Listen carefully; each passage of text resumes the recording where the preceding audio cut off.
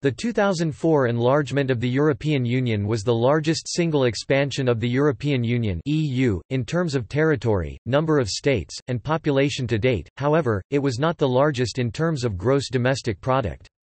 It occurred on the 1st of May 2004.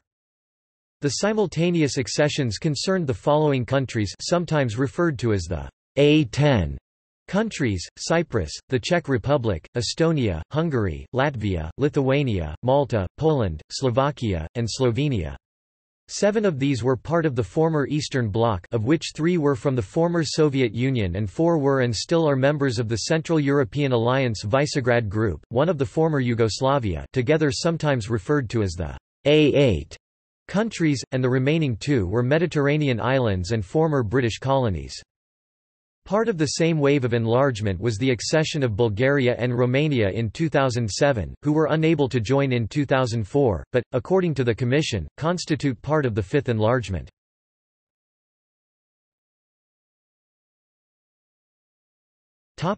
History.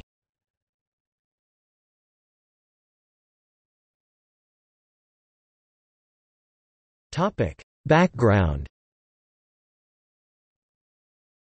With the end of the Second World War in 1945, Europe found itself divided between a capitalist Western Bloc and a communist Eastern Bloc, as well as Third World neutral countries.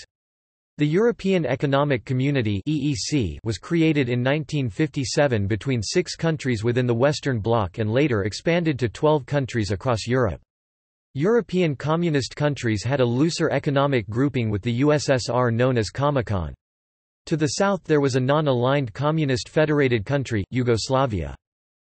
In 1989, the Cold War between the two superpowers was coming to an end, with the USSR's influence over communist Europe collapsing.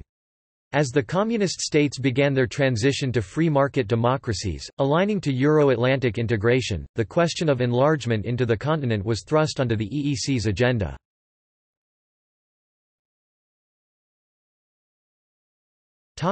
Negotiations. The FAIR strategy was launched soon after to adapt more the structure of the Central and Eastern European countries, Pays d'Europe Centrale et Orientale to the European Economic Community. One of the major tools of this strategy was the Regional Quality Assurance Programme, Programme Régional d'Assurance Qualité (PRAQ), which started in 1993 to help the PACO states implement the new approach in their economy. The Acquis communautaire contained 3,000 directives and some 100,000 pages in the official journal of the European Union to be transposed.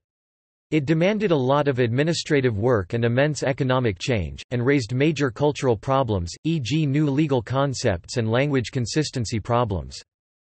Copenhagen criteria. Nuclear plants.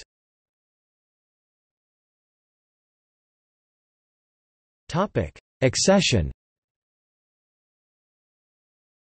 Malta held a non-binding referendum on 8 March 2003. The narrow yes vote prompted a snap election on 12 April 2003 fought on the same question and after which the pro-EU Nationalist Party retained its majority and declared a mandate for accession. The Treaty of Accession 2003 was signed on 16 April 2003, at the Stoa of Attalus in Athens, Greece, between the then EU members and the 10 acceding countries. The text also amended the main EU treaties, including the qualified majority voting of the Council of the European Union. The treaty was ratified on time and entered into force on 1 May 2004 amid ceremonies around Europe. European leaders met in Dublin for fireworks and a flag-raising ceremony at Áras an Uachtaráin, the Irish presidential palace. At the same time, citizens across Ireland enjoyed a nationwide celebration styled as the Day of Welcomes. President Romano Prodi took part in celebrations on the Italian-Slovenian border at the divided town of Gorizia, Nova Gorica. At the German-Polish border, the EU flag was raised and Ode to Joy was sung and there was a laser show in Malta among the various other celebrations.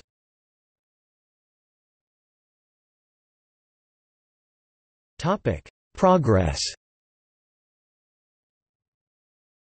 1 EU Association Agreement Type, Europe Agreement for the States of the Fifth Enlargement.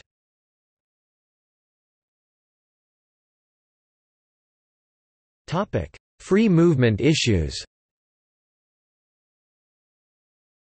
As of May 2011, there are no longer any special restrictions on the free movement of citizens of these new member states. With their original accession to the EU, free movement of people between all 25 states would naturally have applied.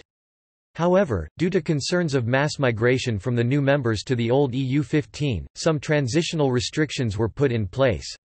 Mobility within the EU 15 plus Cyprus and within the new states minus Cyprus functioned as normal, although the new states had the right to impose restrictions on travel between them. Between the old and new states, transitional restrictions up to 1 May 2011 could be put in place, and EU workers still had a preferential right over non-EU workers in looking for jobs even if restrictions were placed upon their country. No restrictions were placed on Cyprus or Malta. The following restrictions were put in place by each country: Austria and Germany, restriction on free movement and to provide certain services. Work permits still needed for all countries. In Austria, to be employed the worker needs to have been employed for more than a year in his home country prior to accession. Germany had bilateral quotas which remained in force. Cyprus, no restrictions. Malta, no restrictions on its workers, but does have the right to migration into the country. Netherlands, initially against restrictions, but tightened up its policies in early 2004 and said it would tighten its policies if more than 22,000 workers arrived per year. Finland, 2 years of transitional arrangements where a work permit would be granted only where a Finnish national cannot be found for the job. Does not apply to students, part-time workers, entrepreneurs, people living in Finland for non-work purposes, people who were already living in Finland for a year or people who would be entitled to work anyway if they were from a third country. Denmark, 2 years where only full-time workers can get a work permit, if they had a residence permit. Workers did not get welfare but restrictions only apply to wage earners. All the EU 10 citizens can set up a business. France, 5 years of restrictions depending on sector and region. Students, researchers, self-employed and service providers were exempt from the restrictions. Spain, 2 years.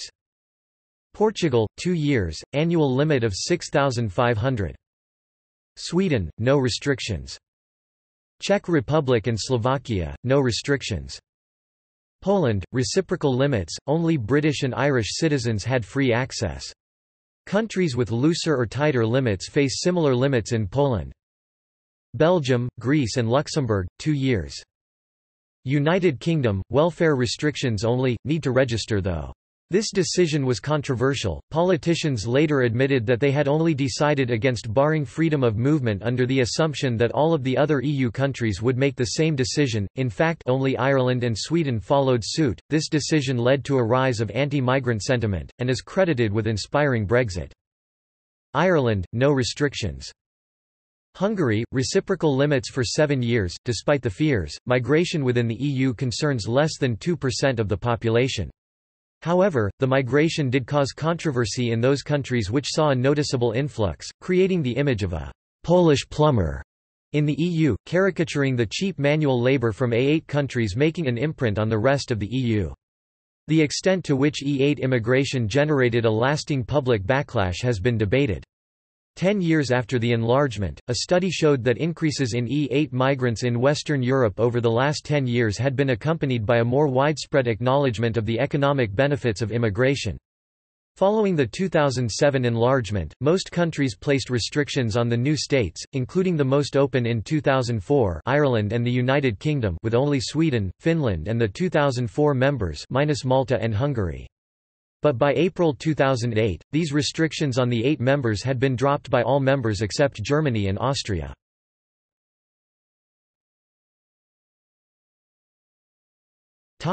Remaining areas of inclusion.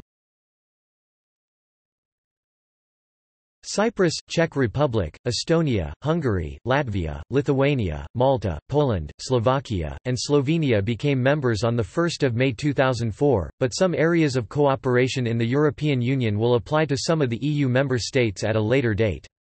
These are Schengen Area. See enlargement of the Schengen Area. Cyprus is still not a member of the Schengen Area. Eurozone. See enlargement of the Eurozone. Czech Republic, Hungary, Poland are still not members of the Eurozone. Topic: New member states.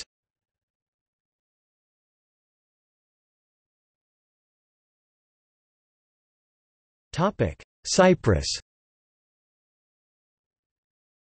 Since 1974, Cyprus has been divided between the Greek South, the Republic of Cyprus, and the northern areas under Turkish military occupation, the self-proclaimed Turkish Republic of Northern Cyprus.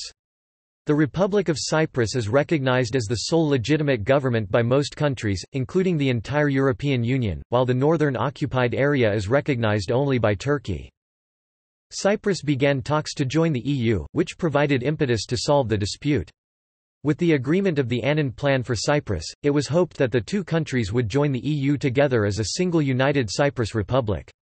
Turkish Cypriots supported the plan. However, in a referendum on 24 April 2004 the Greek Cypriots rejected the plan. Thus, a week later, the Republic of Cyprus joined the EU with political issues unresolved. Legally, as the Northern Republic is not recognized by the EU, the entire island is a member of the EU as part of the Republic of Cyprus, though the de facto situation is that the government is unable to extend its controls into the occupied areas. Efforts to reunite the island continue as of 2018.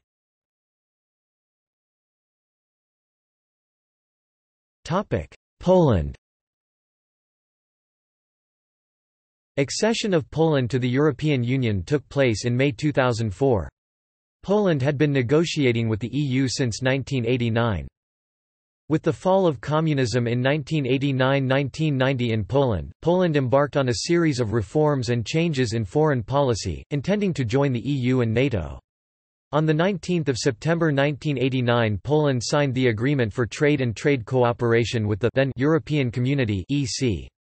Polish intention to join the EU was expressed by Polish Prime Minister Tadeusz Mazowiecki in his speech in the European Parliament in February 1990 and in June 1991 by Polish Minister of Foreign Affairs Krzysztof Skubiszewski in Sejm Polish Parliament. On 19 May 1990 Poland started a procedure to begin negotiations for an association agreement and the negotiations officially began in December 1990. About a year later, on 16 December 1991 the European Union Association Agreement was signed by Poland. The agreement came into force on 1 February 1994. Its three-part on the mutual trade relations came into force earlier on 1 March 1992. As a result of diplomatic interventions by the Central European states of the Visegrad Group, the European Council decided at its Copenhagen summit in June 1993 that the associate member states from Central and Eastern Europe, if they so wish, will become members of the EU. To achieve this, however, they must fulfill the appropriate conditions. Those conditions, known as the Copenhagen criteria, or simply, membership criteria, were that candidate countries achieve stable institutions that guarantee democracy, legality, human rights and respect for and protection of minorities. That candidate countries have a working market economy, capable of competing effectively on EU markets. That candidate countries are capable of accepting all the membership responsibilities, political, economic and monetary. At the Luxembourg summit in 1997, the EU accepted the Commission's opinion to invite Poland, Czech Republic, Hungary, Slovenia, Estonia and Cyprus to start talks on their accession to the EU. The negotiation process started on 31 March 1998. Poland finished the accession negotiations in December 2002. Then, the accession treaty was signed in Athens on 16 April 2003, Treaty of Accession 2003. After the ratification of that treaty in the Polish European Union membership referendum, 2003, Poland and other 9 countries became the members of EU on 1 May 2004. Impact 12 years after the enlargement, the EU is still digesting the change. The influx of new members has effectively put an end to the Franco-German engine behind the EU, as its relatively newer members, Poland and Sweden, set the policy agenda, for example Eastern Partnership. Despite fears of paralysis, the decision-making process has not been hampered by the new membership and if anything the legislative output of the institutions has increased, however Justice and Home Affairs, which operates by unanimity, has suffered. In 2009 the Commission sees the enlargement as a success, however until the enlargement is fully accepted by the public future enlargements may be slow in coming. In 2012 data published by The Guardian shows that process is complete. The internal impact has also been relevant. The arrival of additional members has put an additional stress on the governance of the institutions, and increased significantly overheads, for example, through the multiplication of official languages. Furthermore, there is a division of staff, since the very same day of the enlargement was chosen to enact an in-depth reform of the staff regulation, which was intended to bring significant savings in administrative costs. As a result, employment conditions, career and retirement perspectives worsened for officials recruited after that date. Since by definition officials of the new member states were recruited after the enlargement, these new conditions affected all of them, although they also affect nationals of the former 15 member states who have been recruited after 1 May 2004. Before the 2004 enlargement, the EU had 12 treaty languages: Danish, Dutch, English, Finnish, French, German, Greek, Irish, Italian, Portuguese, Spanish and Swedish. However, due to the 2004 enlargement, 9 new official languages were added: Polish, Czech, Slovak, Slovene, Hungarian, Estonian, Latvian, Lithuanian and Maltese. A 2007 study in the journal Post-Soviet Affairs argued that the 2004 enlargement of the EU contributed to the consolidation of democracy in the new member states. In 2009, Freie Universität Berlin political scientist Thomas Riss wrote, "There is a consensus in the literature on Eastern Europe that the EU membership perspective had a huge anchoring effects for the new democracies."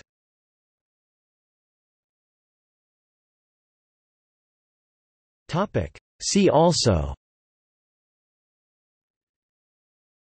6th European Parliament, 1995 Enlargement of the European Union, 2007 Enlargement of the European Union, 2013 Enlargement of the European Union, Enlargement of the European Union, Future enlargement of the European Union, Treaty of Accession 2003. Statistics relating to enlargement of the European Union.